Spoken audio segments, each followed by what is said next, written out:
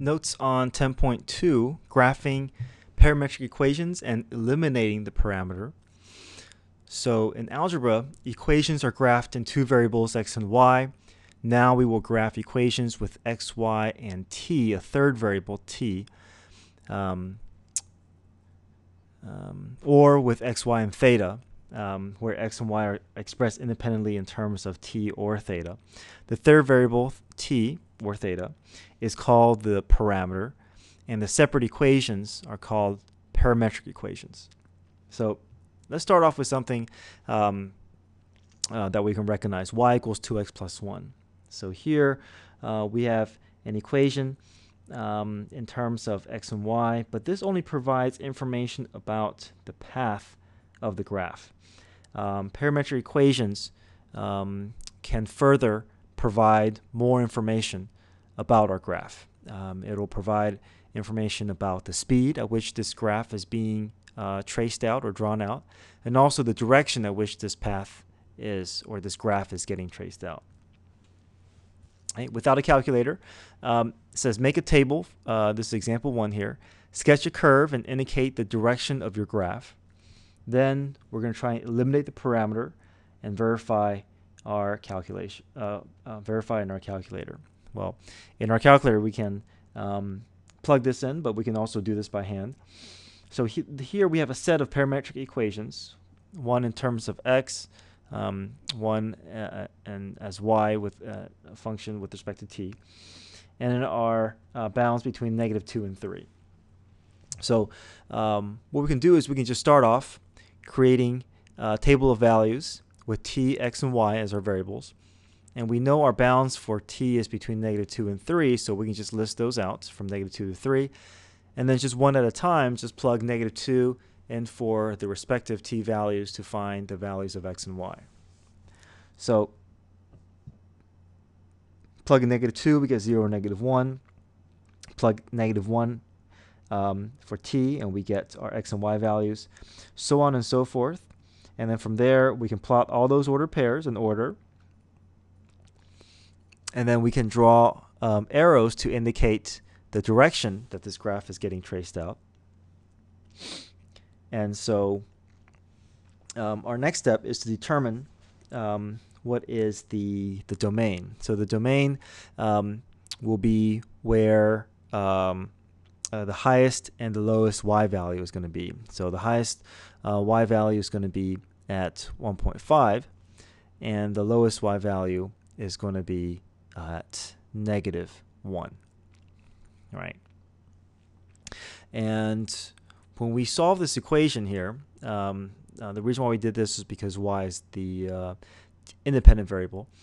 When we eliminate the parameter, we're essentially solving the system of equation. We're just so first thing we can do is we can solve for t. So if we solve for t, easiest one to solve for is the y is equal to t over 2. So if we solve for t, t is equal to 2y. Then we make our substitution in for the x equation. So we get x equals 4y squared minus 4. So that's why 4y squared minus 4 is not a function. It's going to be a parabola that opens sideways to the right. So our domain is in terms of our independent variable, which is y, lowest to highest y value from -1 to 1.5. So what do we know about this graph here?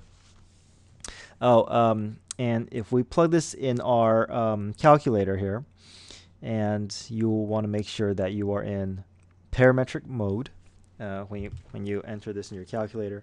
So in your calculator, you simply go to mode and select PAR for parametric, and then you'll get your first set of parametric equation in terms of x as x equals, and the second one as y equals. When we plug this in, we're going to see that this will produce the same graph as this in the same direction. However, it is sketching the graph out in a smaller time period. And because it's sketching this through a smaller time period, it's going to have to travel at a greater speed. Right. The same thing will apply for the second equation as well. So rectangular equations on restricted intervals will show the path parametric equations will show the path and the speed and the direction. So we'll provide more information about the graph than a rectangular equation would. Right, let's look at a couple of examples here. Example 2. Without a calculator, make a table, sketch a curve indicating the direction of your graph, then eliminate the parameter. So first off, let's look for our domain. Our domain will be the shared domain. So basically, we're looking for the more restrictive of these two domains. So first, for the y, the domain is that t cannot be equal to -1. That's the only restriction. But for this equation, not only can the denominator not be 0, but this is under a square root, so we can't have this be a negative value either. So our t has to be greater than -1. So between these two, the more restrictive is going to be greater than -1, so our domain t is greater than -1. We can sketch our graph. Well, we know our domain is greater than -1, so we can just go ahead and pick some points that will fit into, that will allow us to graph this easily. So if I plug in 0, I'll get 1 and 0, and for if I plug in 0 for t, I'll get 1 and 0. I have a square root here, so we can pick some values without a calculator that will make things easier for us to graph. So if I plug in 3, I'll get 1/2, and 3 will give me 3/4. 8 for x will give me 1/3. All right, 1 over 9, square root of 9 is 3. And then 8/9 and 15 will produce 1/4 and 15/16. And so that will give us this portion of the graph, right, where we're getting closer and closer to 1. And we see that if we find the limit of t over t plus 1, as t approaches infinity, that will get us to 1. So we know that it's get closer and closer to 1, but never reach it. We look at these y values, we'll get closer to 1 without reaching it, so we put an open circle here. Okay. However, there's a gap between 0 and -1. We know the graph can never be -1. However, there are some values we can test, so let's just pick an easy decimal there, easy fraction, -1/2. If I plug -1/2, I'll get square root of 2, -1. And if I keep on choosing values closer to 0, the y values will get small, will get move more in the negative direction. So we see that the direction of the graph as t increases will be moving in this direction.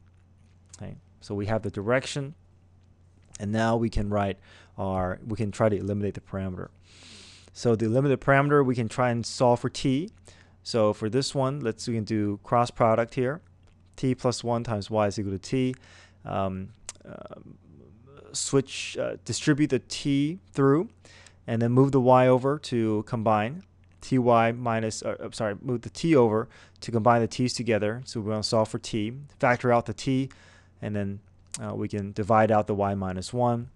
And now we can plug this back into our first equation. Here we can multiply top and bottom by 1 minus y. But first we can square both sides to get rid of the square root. Distribute the 1 minus y, which will allow us to rid of the complex fraction. And then once we have that, then distribute through, and we get 1 minus y over 1 is equal to x squared. X squared is equal to 1 minus y. Y is equal to 1 minus x squared. And we see this is kind of a half of a parabola that opens down, and the restriction for our domain is that our x has to be greater than 0. Because t is greater than -1. If t is greater than -1, that means x has to be greater than 0. Okay, last example. Sketch the curve indicating the direction of our graph, and then eliminate the parameter. So here we can choose some values that fit into our unit circle, these special angles that allow us to find the values easier. We know that there's no restriction with cosine and sine, so domain is all real numbers. And if I choose 0, we get 5 and -1. And pi over 6, we get 2 plus 3 root 3 over 2 and 0. Okay. For pi over 2, we get 2, 1. For pi, we get -1, -1. For 3 pi over 2, we get 2, negative 3. And for 2 pi, we go back to our origin point, 5, negative 1. Now, this looks like an ellipse. And if we try to write the equation to this ellipse, we can kind of use symmetry to figure out that our center is at 2, negative 1. And our equation for ellipse looks like this, right? X minus h squared over a squared plus y minus k squared over b squared equals 1. Our a value is going to be the distance from the center to this point here. And that will be a value of 3. And then the vertical radius will be 2. Okay? And if we plug in into our equation here, our a will be 3 squared, our b will be 2, and we square that. And then hk will represent our center. So we should be able to get to this equation after we eliminate the parameter. Now, we do have something available to us that will help things to work out easier. We have our Pythagorean theorem, Pythagorean identity. Cosine squared plus sine squared is equal to 1. Well, if we solve for cosine in our original equation, we get x minus 2 over 3. If we solve for sine, we get y plus 1 over 2. And if we have that, then we can simply replace cosine and sine in terms of x and y. And once we have that, we can square both sides and see that eventually it will match the equation that we gathered from what we know about these ellipses. So here, this will provide us the rectangular equation of the path of this graph.